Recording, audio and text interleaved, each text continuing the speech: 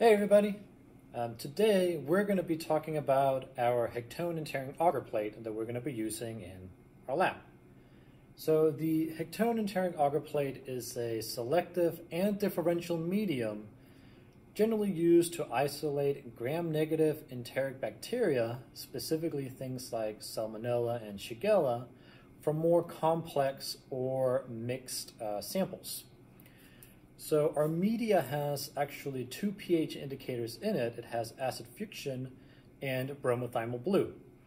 And together, these guys at around pH 7 or a neutral pH will have kind of this bluish green color to them, like our uninoculated plate here. And if we increase the pH or we make it more alkaline, the plate will normally turn more and more blue. Whereas if we make it more acidic or decrease the pH, then it starts becoming more and more yellow, just kind of varying shades as we move up or down in our pH scale there.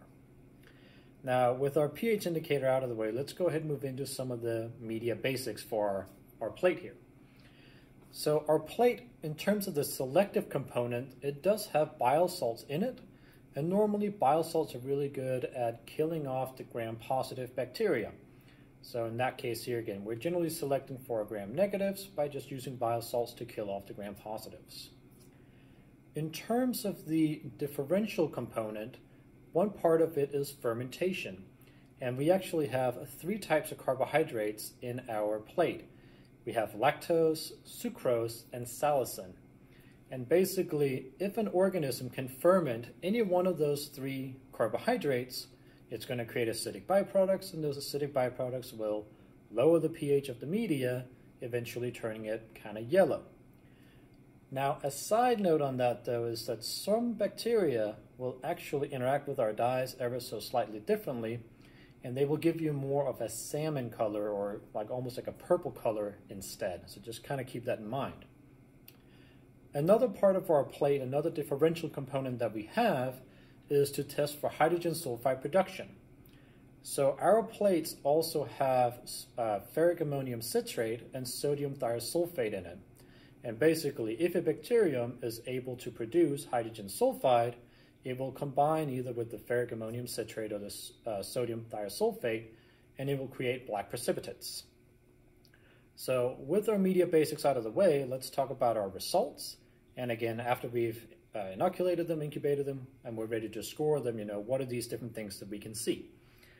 So since we have both fermentation and hydrogen sulfide production results, we can end up getting varying combinations of colors. So let's just kind of run through what some of those would look like. So if we start out with this guy right here, and we're kind of looking up on this section right there, what we're seeing here is just all kind of greenish blue colonies. And if you see only greenish blue colonies, no black dots, that would be a negative fermentation, negative hydrogen sulfide production. If you see something like this, if we're looking at kind of these guys up here, here we have kind of our greenish blue colonies, and we have really dark dots inside of them, or black dots inside of them. This would be a negative result for fermentation, but a positive result for hydrogen sulfide production. Now I'm going to go ahead and grab this plate right here, and again, and this is just to show the two colors that you can have for fermentation. So again, it can be really yellow, or it can be kind of this salmon purple color almost. So what we can end up here is that if you have kind of like on this plate here, all yellow or all salmon with no black dots, that would be positive fermentation, but negative hydrogen sulfide production. Whereas with this guy right here, again, we have kind of our salmon color. Again, it could also be yellow, but we also have some of these black dots kind of around here. So this one would be positive for fermentation and positive for hydrogen sulfide production.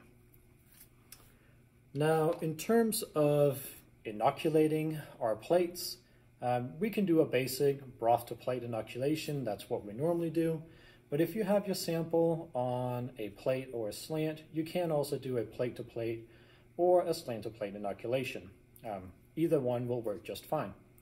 But that should cover everything that we need to know for our HE plate.